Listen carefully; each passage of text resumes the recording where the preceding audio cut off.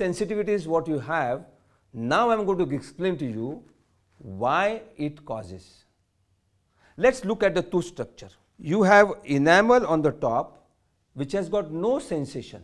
That means anything hot, cold, anything, there will be no sensation because there is no nerve fibers there. The second layer is dentine, which contains some nerve fibers. So if enamel is not there and dentine is exposed, then you get that sensation with cold. And then there is a heart of the tooth which is pulp. And if the sensation goes towards the pulp, then you get pain with hot. That is called pulpitis. That is called inflammation in the pulp. Now what are the causes of enamel going? Cause number one is wrong brushing. If you are brushing very hard, whether it is a hard brush, medium brush or soft brush, you are using wrong brushing, that can cause loss of enamel at the junction of gums and the tooth. Let's look at this. Here you can see there is a cavity here where the enamel is gone because of wrong brushing. And once the enamel goes, then the dentine, the second layer, is exposed and you get sensitivity. The second reason is we all of us got habit of drinking colas, lime juice, wine, alcohol.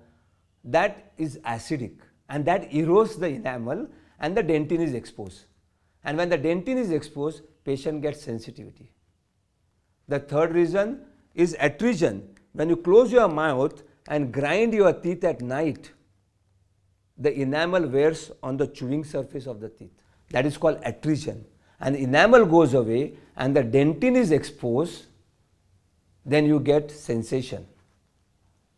And the next is abfraction. What is abfraction? When you grind your teeth, left and right, which happens at night, after some time, because of the flexion of the teeth, the enamel just comes out at the junction of the tooth and enamel. And that is one more reason for sensitivity of teeth. So wearing off of enamel or going off of enamel is called sensitivity. The last reason of sensitivity is recession of the gums. You have all the good habits, but due to age, if there is a traumatic bite, when you bite, the bite is not correct, the recession can take place, which could be due to age also, and the recession takes place and the roots are exposed. As you see here, if the roots are exposed, the dentine in the roots can cause that sensitivity.